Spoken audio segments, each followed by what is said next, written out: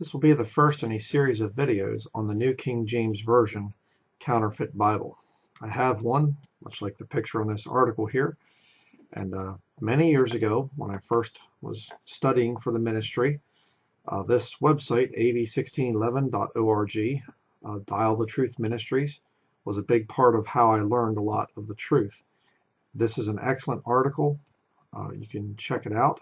If you go there, you can see, talks about the mysterious mark there, this failed 666, goes down through, shows how it's on a witch's book of shadows, into the occult and all kinds of things, and it goes into a lot of the comparisons showing why the New King James Version is no good. But some people would say, well, I understand that there might be some issues, but we really do need to update the King James Bible. It's just too archaic, too hard to understand. So the New King James, it's really just about making the Old English of the King James Bible easier to understand. That's what people think. Not true. Let me show you some examples. Here we have in the New King James Version, Acts chapter 21, verse 34. It says here, and some among the multitude cried one thing and some another. So when he could not ascertain the truth because of the tumult, he commanded him to be taken into the barracks.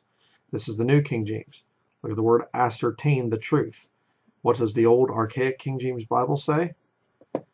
When he could not know the certainty. Ascertain the truth or know the certainty. Does this really need to be updated? No. And as I show you the other examples, let me just explain why the New King James Version would change words that didn't need to be changed, because that's the only way that they could get a copyright. It's called the derivative copyright law. See, if you're going to take this King James Bible right here and make a newer version of it here, then you have to substantially change the old text here and have a new wording and things like that to get a copyright so that you can make all the money. See, the King James Bible has no actual copyright on it. Anybody can print this King James Bible. Okay? Interesting. So they have to change words. So right there you see know versus ascertain. Know is definitely a lot more modern, in modern usage, I should say. Jeremiah chapter 51, verse 27. Down here, look at this. Calls the horses to come up like the bristling locusts. Bristling locusts in the New King James. What did the King James Bible say? It calls the horses to come up as the rough caterpillars. Rough caterpillars. New King James changes it to bristling locusts. Huh? How is that updating it? A rough caterpillar. When it's bumpy and, rough. Doesn't need to be updated to bristling locusts. It's not even saying the same thing. Two different things. Here we have Mark 1:26 in the New King James Version. When the unclean spirit had convulsed him. Convulsed him. What does the King James Bible say? Had torn him. Convulsed him versus torn him. Okay, Titus chapter 1 verse 6 in the New King James Version. If a man be blameless, the husband of one wife, having faithful children, not accused of dissipation or insubordination. Wow, dissipation or insubordination. What does our old archaic King James Bible say? Not accused of riot or unruly. What's that? Is that Black Lives Matter? Are they rioting? No, it's a dissipation. And unruly there. Your child can become very unruly. No, it's insubordination. Maybe raised in a military family or something. Leviticus chapter 11, verse 30 in the New King James Version. The gecko, the monitor lizard, the sand reptile, the sand lizard, and the chameleon.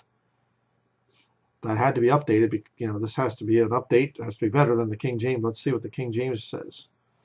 The ferret and the chameleon and the lizard and the snail and the mole. Huh? Compare the two. Compare the two. Ferret, chameleon, lizard, snail, mole. Gecko, monitor lizard, sand reptile, sand lizard, and chameleon. Huh? I mean, how do you get all lizards here, all reptiles, sand reptile, I don't know what that is. Sand lizard, versus the King James Bible. The ferret, that's not a reptile. Chameleon, there's a reptile. Lizard, yeah. Snail, that's not a reptile. And mole, that's not a reptile. 3 of them are not reptiles, but the New King James make them all reptiles. Yeah. New King James Version. The wings of the ostrich wave proudly, but are her wings and pinions like the kindly storks? What are pinions? I've heard of in steering with automotive stuff, you hear rack and pinion, but what's a pinion on a bird? But what does the Archaic King James Bible say? Wings and feathers. Feathers. So the New King James says feathers is too hard to understand for our modern readers, so we have to say pinions. But look at also how they changed it again to something completely different. It's not the same thing. Oh, the New King James, it's the same as the Old King James, it's just updated. No, it's not. It's a completely different Bible. Gavest thou the goodly wings unto the peacocks? The wings of the ostrich wave proudly. Huh? Then it says about to hear the kindly storks. Feathers unto the ostrich. It's not even the same thing. It's completely changed. And I don't think God wants his word being changed like that. Again, gavest thou the goodly wings unto the peacocks, or wings and feathers unto the ostrich? I mean, the only thing that you could say would be, quote, archaic would be gavest thou, and that's it. Everything else is modern English. But the New King James, you have to change that. You have to have pinions there. How about the Lamentations 5:3, New King James Version? We have become orphans and waifs. Talk about old English, Elizabethan English, or you're a waif. We have become orphans and waifs. Our mothers are like widows. King James, we are orphans and fatherless. Our mothers are as widows. Why would they have to change fatherless to waifs? So that's just a small listing. There's a lot more that we could go over. But this book right here is where I got the list from. If you go to page 431, he has archaic words in the New King James Version. Right there. And he goes over many, just lists, lots of them on the next few pages. And there's a couple pages into it there. And then he gets into archaic words in the New Revised Standard Version, archaic words in the NIV, archaic words in the New American Standard Version. And he goes into a lot of the supposed archaic words and actually shows that no, they're not archaic. He defines what the word means and actually gives modern examples many times of how modern news media articles or whatever else actually contain these words. So, and I just want to make a point. You say, well, the Bible, the King James Bible, it's so archaic, we can barely understand it anymore. Well, wouldn't the Bible itself be called an archaic book, no matter when it was written, no matter when it was translated, even the most modern? Aren't they describing events that happened thousands of years ago? Why should we feel like we need to update something that is thousands of years old?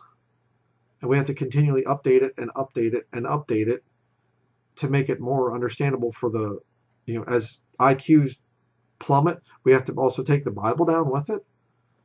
It's nonsense. And if you actually study the issue, like I've proved here in this video, they aren't even updating all the supposed archaic words in the King James Bible. They're not even doing it. Do not fall for the new versions. Right? These new versions, they're wicked. They're not necessary. They change the text of the King James Bible, God's perfect word. In upcoming videos, I'm going to show you some very serious doctrinal errors that are in the New King James Version that would keep me from even wanting anything to do with it other than just exposing it. So please watch the other videos and leave a comment below. Let me know what you think. Thank you for watching.